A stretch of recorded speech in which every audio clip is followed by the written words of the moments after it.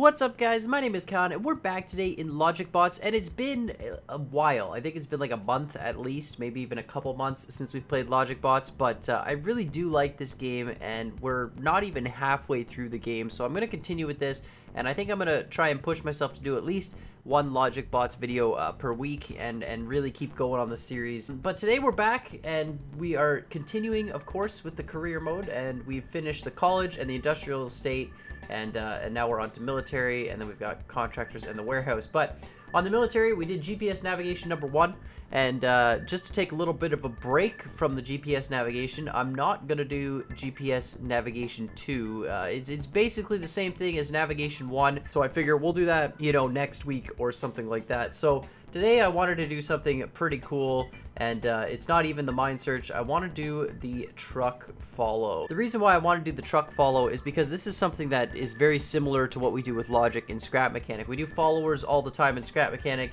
and I figure, you know, if we're doing a follower with some logic in scrap mechanic, should be able to make a truck follower no problem. Now, I haven't actually looked at what this level is, but I'm assuming we have to follow a truck. Build a Logicbot that can follow a scale model of a truck. It must remain within 2 meters of the truck's rear. Okay, complete the level in 3 minutes and 40 seconds or less. Complete the level with a robot cost of 700 or less. Complete the level without using any ultrasonic rangers or laser rangers. So those are types of sensors. Okay, so what's the level look like? Okay, so this is our truck. I mean, all we're really gonna do is just put a sensor on either side, and if that side detects the truck, it turns in that direction. I think that's really all we have to do, right? Same sense in scrap mechanic. You know, you put a sensor on either side of the course, and you can do it. I really like this truck, though. All right, let's do this. So what do we got for bodies? Just the twin motor framework, perfect. We'll delete the existing snap lines because for some reason they're always there, and these are just, of course, for symmetry, just so you can line everything up nicely. Just like that. That's your left motor, right? Yeah. Okay. Why do I have a fidget spinner? There's a fidget spinner? A triple wheel designed for climbing stairs. Oh, okay, cool. For sensors, it said we can't use ultrasonic rangers or laser rangers, so I have to use proximity sensors.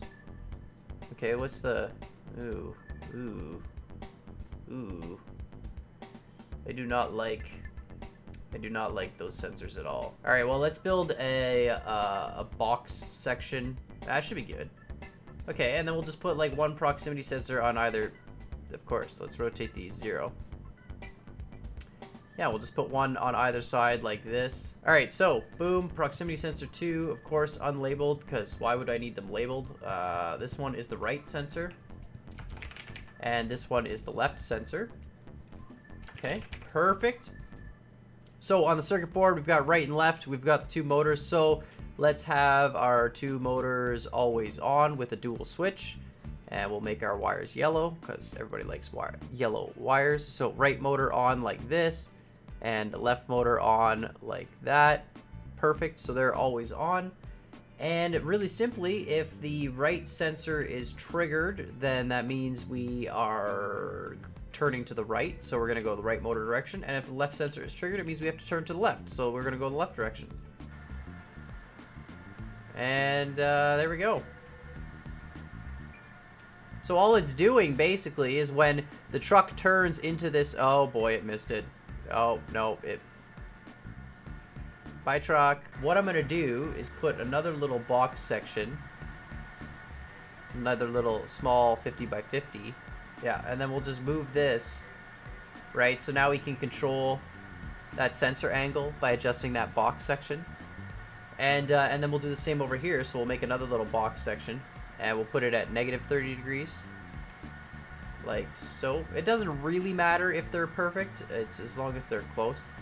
And then hopefully we'll drive right up into the truck there.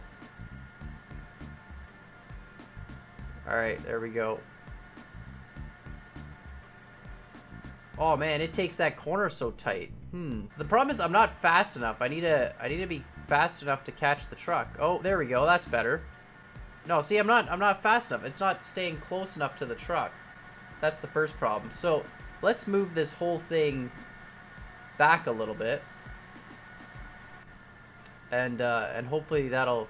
See, we're not even catching the truck really. We're gonna have the same effect because I need to catch the truck. How do we catch the truck? How do we make this thing faster?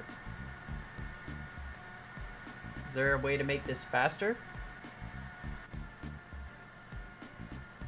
Yeah. So clearly all we needed to do is make a dragster. The big wheels, see now we're close enough to the truck. That was the problem. We weren't fast enough. So you need the big wheels to make this sort of dragster.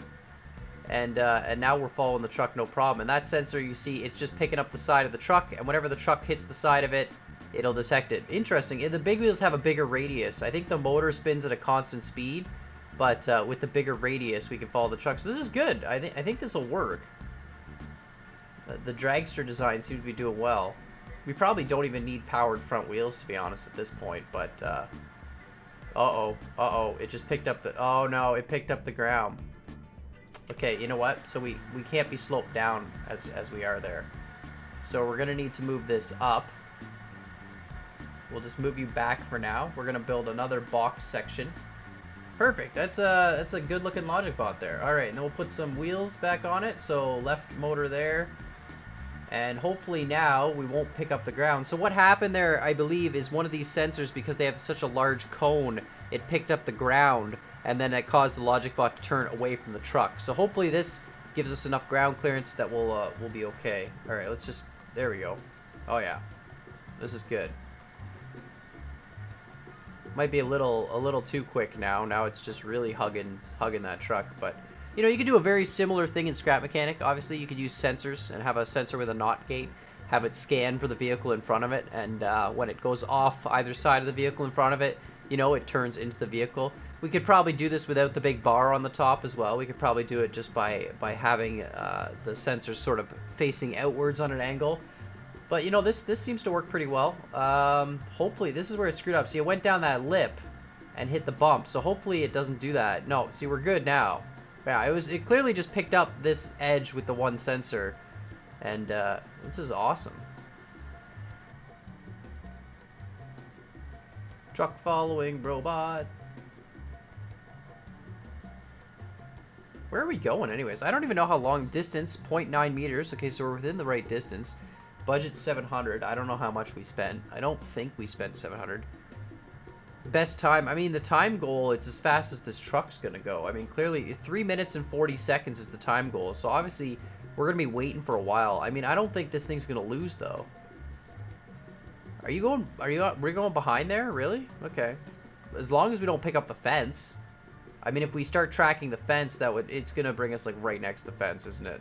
Oh, don't track the fence. No, we got distance. Okay, like that's the issue with this system, because these infrared sensors are kind of like the sensors in Scrap Mechanic. I mean, you know, they don't distinguish between what's the truck and what's just an object. So if it were to track like a fence or something, then the wheels would start turning away from it. Basically, it's a really simple circuit. All it's doing is it's saying, okay, I have a sensor on either side. If this sensor picks up an object, reverse these wheels, because that means like clearly the truck's turning. So every time the truck turns, the sensor picks up the fact that the truck body is moving in front of it, and it turns itself accordingly. Same sense on this side, it does the same thing and reverses these left wheels. So, you know, we're doing good. Okay, hopefully we handle this hill no problem. Oh boy, we're veering off a little bit.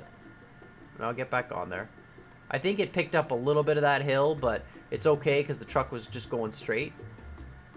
Are we making it back now? Oh, nice. It's not even what? Why would you put a time goal of 340 on a level that clearly takes 3 minutes? What an interesting game flaw. Are we gonna do it? Yes! All 4 achievements. 3 minutes and 1 second. $660, 13 parts, 1 gate. Logic gates. Like I said, guys, a really simple system there, you see.